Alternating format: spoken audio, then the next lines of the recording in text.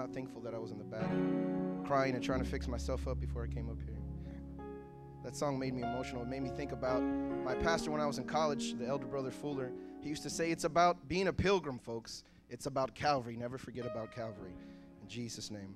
I want to begin by giving honor to Pastor Blankenship, Pastor Bimbry. I'm thankful for the opportunity to share what I have been studying and praying about lately. Also, Brother Jones, welcome. You know, being a Dallas Cowboys fan, when they told me that Brother Jerry Jones was coming to speak to us,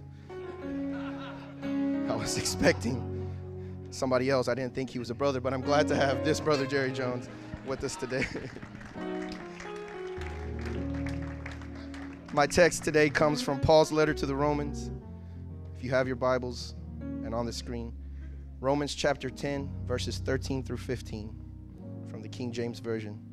For whosoever shall call upon the name of the Lord shall be saved.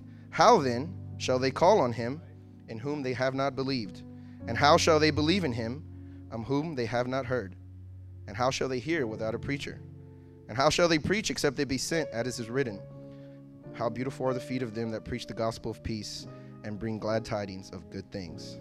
Please be seated. If what I'm about to say sounds familiar, I believe it is because God has a word for us as a body. In his most recent sermon, Brother Jeremiah used some of the same thoughts I had felt in my heart when I was preparing this message a few weeks ago, including singing the exact song I was planning on reciting today. I don't sing, but I'll take that as confirmation that God is speaking to us. There's an old joke about people from Texas. You may have heard me tell before. How do you know somebody's from Texas? We will tell you. You can all be very sure where I'm from. I think everybody knows that I'm from the great state of Texas. When it comes to what you believe, though, do the people you work with, go to school with, socialize with, do they know that you are a Christian? Do they know about Acts 2:38? Do your friends and acquaintances know who you're going to vote for on Tuesday? Because everybody's going to vote on Tuesday, right? Do they know who you're going to vote for this year but have no idea where you go to church? While not much good comes from the entertainment industry, I saw a television program once that perfectly illustrates the importance of evangelism. In the program, one of the characters borrows the car of her boyfriend of several years. During the course of running errands, she turns on the radio and realizes that every preset station is for a Christian radio station. She is confused because she does not think her boyfriend is a Christian. She is equally shocked to find a Jesus fish decal on the trunk of his car. After discussing the matter with several friends, she confronts her boyfriend and asks him if he is a Christian. He says he is, and she immediately asks him if it bothers him that she is not a Christian. He responds that it doesn't bother him at all because he's not the one going to hell.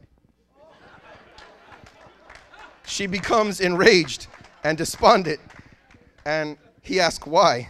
Typical man, he asks why. She responds that while she does not believe in hell, he does, and he should have said something. He should have done something. She is angry that he never tried to save her. If you are unfamiliar with Penn Jillette, he's an American magician, juggler, comedian, musician, inventor, actor, and best-selling author. He's a lot of things.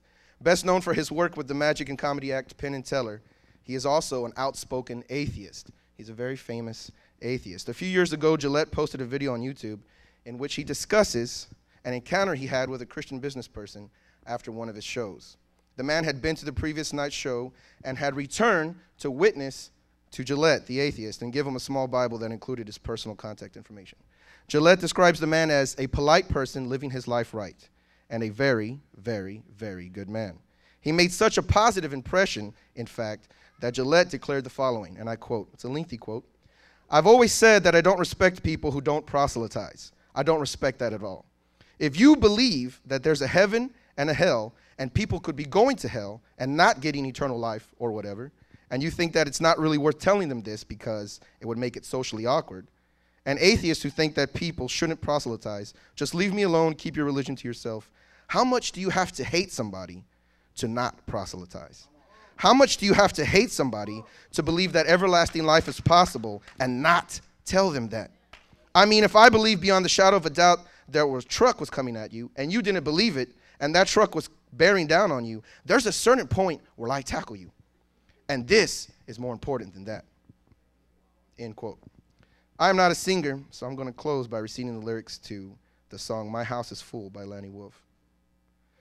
There is peace and contentment in the Father's house today. Lots of food on his table, and no one is turned away. There's singing and laughter as the hours pass by, but a hush calms the singing as the Father sadly cries. My house is full, but my field is empty. Who will go and work for me today? It seems my children all want to stay around my table, but no one wants to work in my field. Push away from the table. Look out through the window pane. Just beyond the house of plenty lies a field of golden grain, and it's white unto harvest. But the reapers, where are they? In the house, oh, can't the children hear the father sadly say, my house is full, but my field is empty.